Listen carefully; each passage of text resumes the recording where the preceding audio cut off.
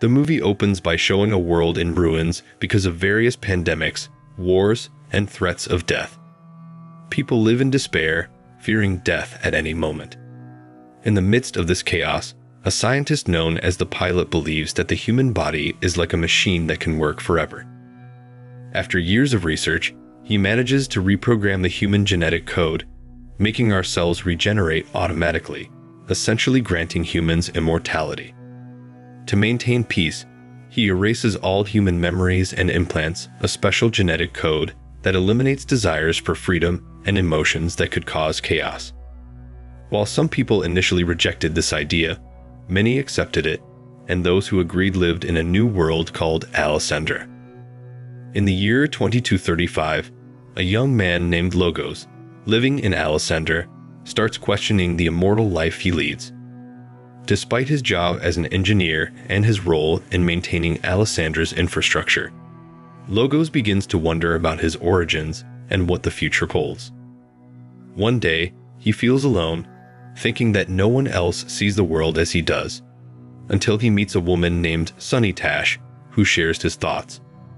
She admits to observing him for a while and secretly gives Logos a hidden communication device they can use without being detected by the security forces. Unfortunately, their suspicious actions are captured on surveillance cameras, leading the pilot's assistant, Armuros, to become suspicious of them. Another day, Armuros meets with Ake, a guide who teaches Alessandra's history, to set up a meeting with the pilot. During a virtual meeting, the pilot shows recordings of Logos and Sunny Tash unusual behavior and asks Ake to investigate these anomalies by becoming a guardian or a city monitor. Meanwhile, in his room, Logos receives a signal from his communication device, and Sunny Tash asks him to meet her at a specific location. Unbeknownst to them, Ake secretly follows them and reports their conversation to the pilot. Even though there is nothing suspicious in their conversation, the pilot still feels uneasy and wants further investigation. In his room, Armuros tells Ake about Helios, a scientist who once worked with the pilot and was accused of creating a virus that could destroy the pilot's code. Therefore, the pilot is worried that Helios' ideas might have contaminated the system. One evening, while using public transportation, Ake approaches Logos and introduces herself. They chat about their jobs, and Ake intentionally asks Logos for his opinion, considering that he's already achieved a perfect life in AlienAdventureRecap. Logos, however, questions whether she unquestioningly believes everything the pilot says every day. Ake doesn't answer the question, and Logos leaves her. On another day, Ake meets with her two twin assistants and tells them she won't be coming to work for a while. She then asks her assistants to gather information about Logos. Meanwhile, Sunny Tash takes Logos to a secret laboratory where people like them gather. This community doesn't follow the pilot's maintenance program, which involves taking pills to keep their minds and bodies functioning. By not undergoing maintenance, they experience changes in their way of thinking, similar to Logos. However, Logos starts thinking differently, even though he continues with the maintenance program. Not long after, Sunny Tash informs Logos about the discoveries her community has made concerning Helios, who once worked on the code development with the pilot.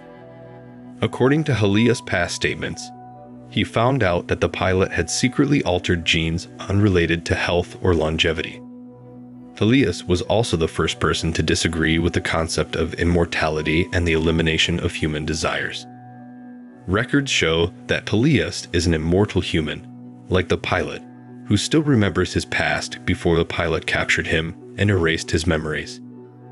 They also found a device created by Helios called the Code Diffuser, which can remove the implanted code in their DNA, allowing them to have feelings like mortal humans. Unfortunately, the device is a prototype, and no one has tried it because it's too risky. To make it work perfectly, they need to find complete data about Helios' thoughts. Switching to the pilot's residence, he's playing chess with his daughter, Amanda, who passed away a long time ago due to an illness. The Amanda before the pilot is actually an artificial intelligence created by him, and she still retains some of Amunda's memories from when she was alive. During their interaction, Amunda brings up thoughts about humans living forever without worrying about death. She also briefly mentions conflicting thoughts about humans being given a limited lifespan by God to live better lives. The pilot is surprised by Amunda's words and didn't expect her to remember these things, even though he had erased her memories. He suspects that Amunda's words come from her memories when she was still a human.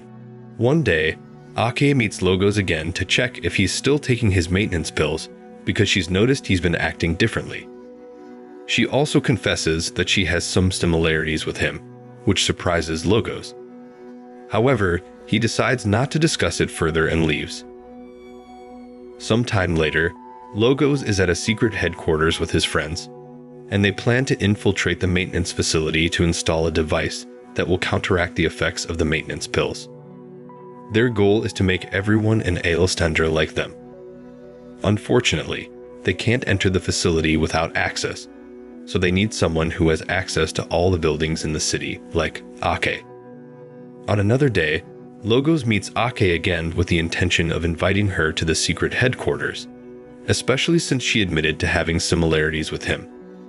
He explains that his community is a group of people seeking the truth, and he won't force her to join if she doesn't want to. Surprisingly, Ake agrees to join the community, and Logos takes her to the secret headquarters, where she's warmly welcomed by all the members. They inform Ake about Helios' thoughts regarding humans destined to die and living life to the fullest before death arrives. Helios also talks about the idea of the unity of soul and mind that makes someone a complete human. This concept goes against what the pilot is doing because he restricts them from pursuing their desires.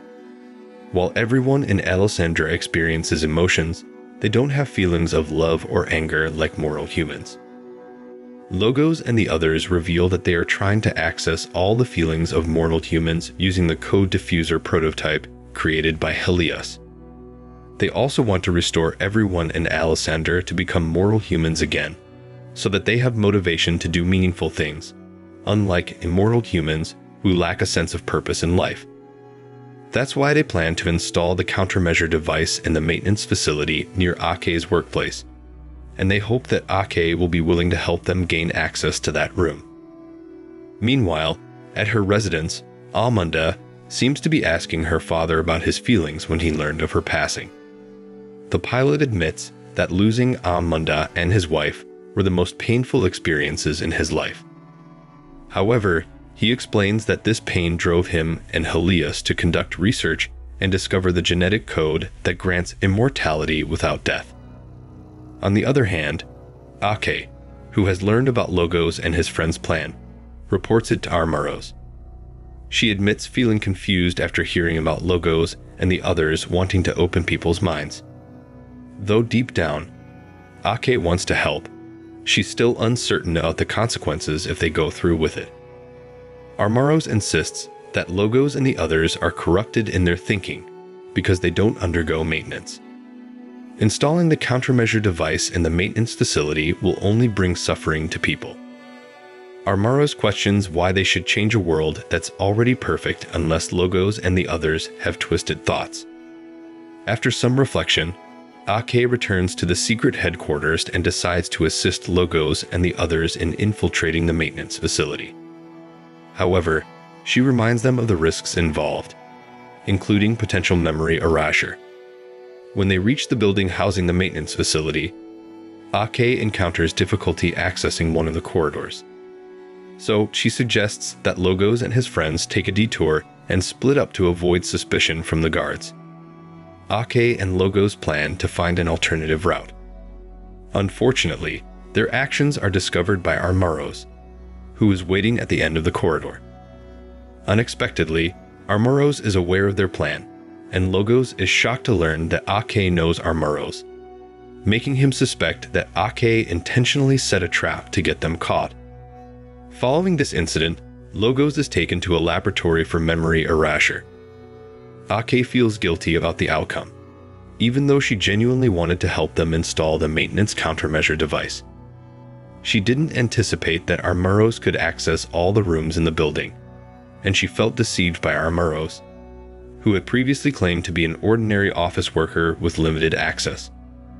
On another occasion, the pilot summons Armuros and Ake to express his gratitude for their successful efforts in thwarting the rebels.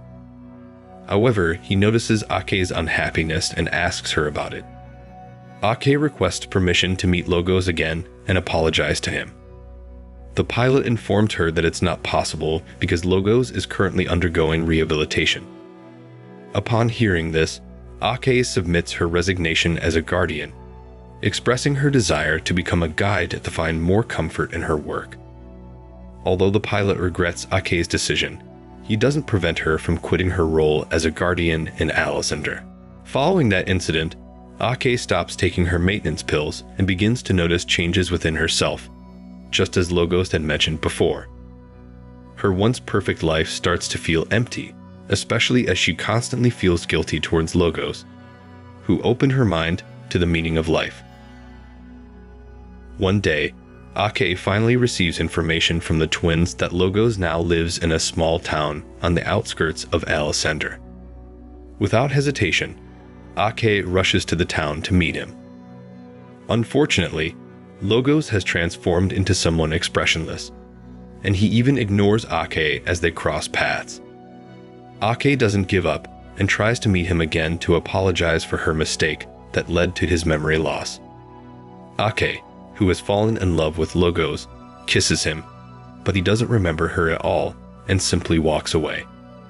After her meeting with Logos, Ake returns to the secret headquarters, where Sunny Tash and the others question her arrival.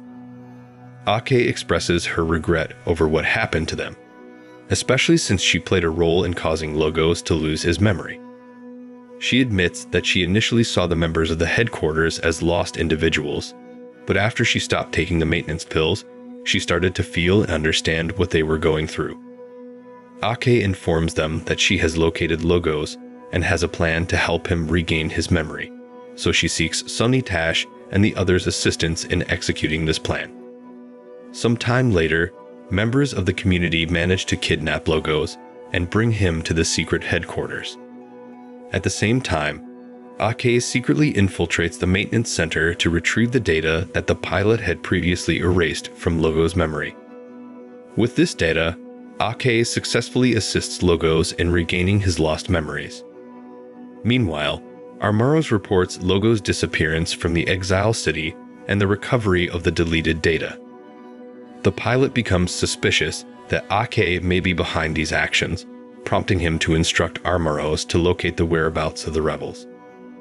On another day, Ake approaches the twins and requests their assistance in gaining access to the maintenance facility with Logos.